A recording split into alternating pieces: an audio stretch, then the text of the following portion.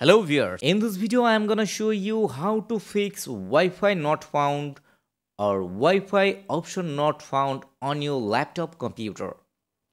If you face this problem on your laptop PC, then watch this video. So let's fix it.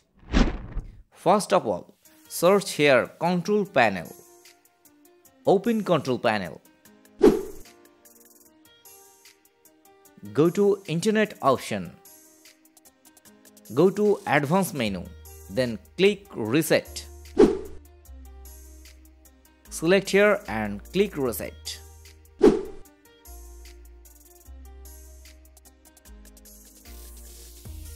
After reset, close, then search here services.msc, run as administrator.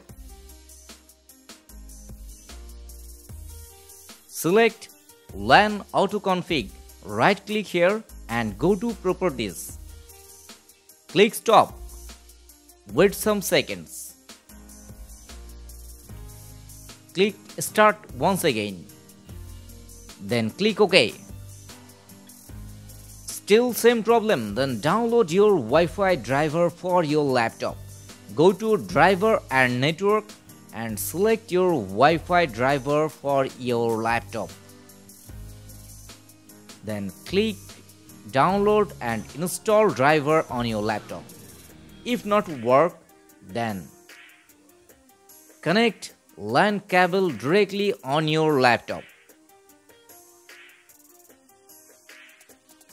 Internet connected.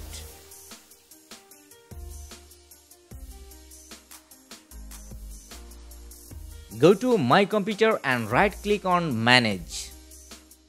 Click on Device Manager. Select Network Adapter. Update Wi-Fi adapter. You can search automatically Wi-Fi driver from here.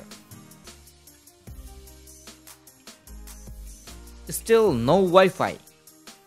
Okay, then go to search box again and type control panel. Open control panel.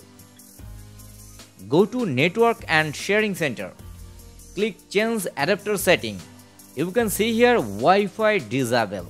So right click on Wi-Fi and enable. Wait some time.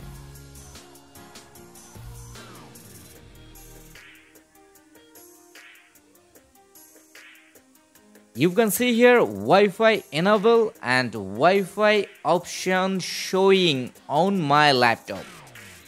Thanks for watching.